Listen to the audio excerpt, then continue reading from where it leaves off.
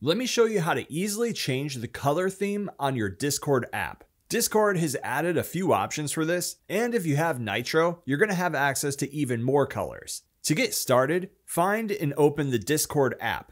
If you're in a message or a thread like this, tap back to get back to the main overview page. Next, on the bottom right of this screen, tap the U icon to get to your profile page. Once you're inside of here, on the top right of this screen, now tap the settings or the gear icon.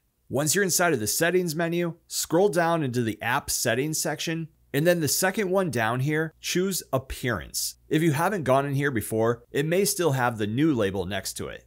First, make sure that sync across clients is turned on. This is going to make sure that whatever changes we make here is going to change on the other devices where you use Discord, like your computer. After that, at the top, tap Theme.